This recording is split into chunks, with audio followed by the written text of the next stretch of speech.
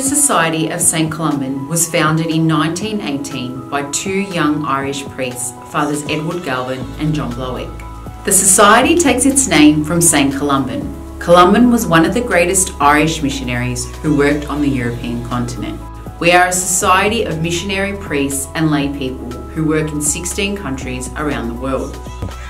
I currently serve in the Diocese of Hyderabad, and I'm working in a parish called St Thomas in a small rural city called Badin, which is about 3 hours drive from Karachi. Here in the parish we mainly work with Pakri Koli people, Sindhi Bales and Punjabi. We go in the name of the church to announce the good news of Jesus Christ. We go where the gospel has not been preached, and we stand in solidarity with the poor. We fundraise to help those living in poor conditions. We provide education and develop schools, hospitals and clinics in areas of need. I continue my work in eliminating human trafficking by conducting education and awareness raising workshops for parish communities and senior high school students, as well as giving workshops on forced marriage to priests. In Pakistan, I've been teaching in the theologate, the major seminary. I've been engaged in primary evangelization amongst the Hindu tribal people, set up educational institutes, very much involved with health care and providing health care to those who are most deprived. Also ensuring that the first ever free home-based palliative care nursing service for people who are terminally ill with cancer has been established at St Elizabeth Hospital in Hyderabad, with which I'm connected. Living and working in a drug rehabilitation centre. It was set up in 2015 by the Missionary Catholic Diocese in response to the epidemic of drug addiction that is in this part of Myanmar. The centre offers a safe place for people to come and to seek recovery. 100 million Filipinos who are living in poverty, and so many children are recruited in the villages and the towns and brought into the cities, and they're victims of human trafficking. So our work is to identify, of course, the traffickers. We work with law enforcement, but also we at PREDA provide rescue for these children, and also recovery and a center whereby they can be empowered and to overcome the trauma. And the traumatization that they suffer is intense, and they need a lot of help to recover. We support climate change and provide accommodation to migrants, asylum seekers and refugees. We focus on the environment, particularly climate change, loss of biodiversity, and we do it, because we care for the earth. We're very inspired by Laudato Si. Columban mission is to work for peace, sustainability, economic justice, and to look at the migrants issue. I'm presently working in St Catholic Diocese Migrants and Immigrants Service Center, or HMISC, as shelter supervisor. I accompany migrants like Indonesians, Vietnamese, Thais, and Filipinos in distress. I listen to their stories and concerns. I also facilitate some activities for them like team building, gardening, and film viewing.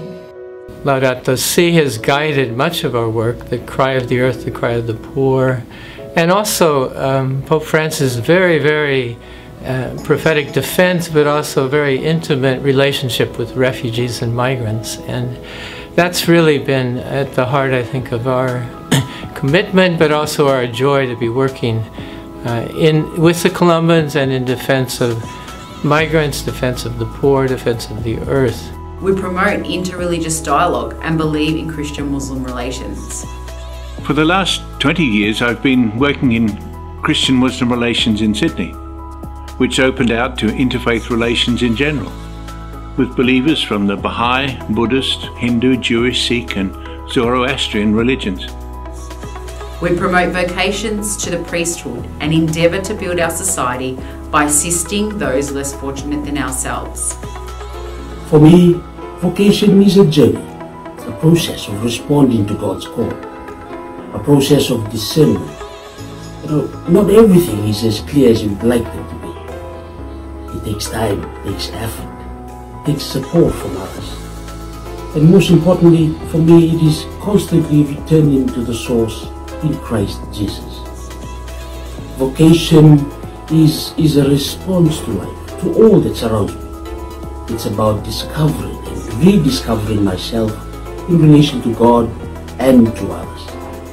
And so the kind of questions that come in vocation is, where am I in all this? Where do I fit in? How do I fit in? Where is God in all these experiences? How shall I respond? I'm currently in a parish called Nuestra Señora del Rosario, or Our Lady of the Rosary. I'm serving there with Father Vincent Ratnam. He's also from Fiji, I believe from Lautoka. We live in the parish in the northern zone of Santiago, Santiago City, and the parish has only one chapel that a lot of people, mostly elderly people, a little bit of the youths that have joined in, and we hope to have more Venezuelans, Haitians who are coming in slowly. The mission has moved from mostly concentrated to Chileans to migrants, workers, and also to youths, and we're hoping to get more vocation throughout this ministry and mission with parish work within the Columbans.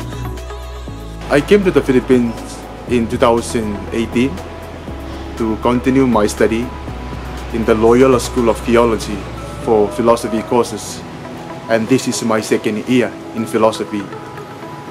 I was happy as well because I assigned as an apostolic minister in Pasay Cemetery, where I meet with students, kids, mothers, and they are poor people.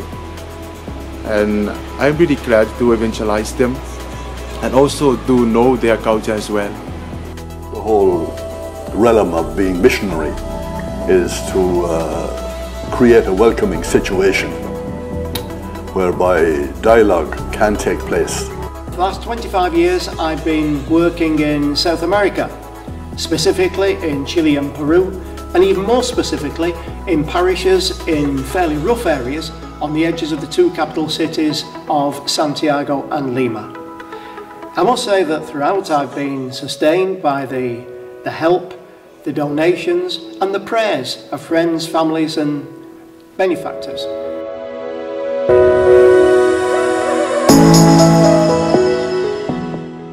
We are the Missionary Society of St Columban.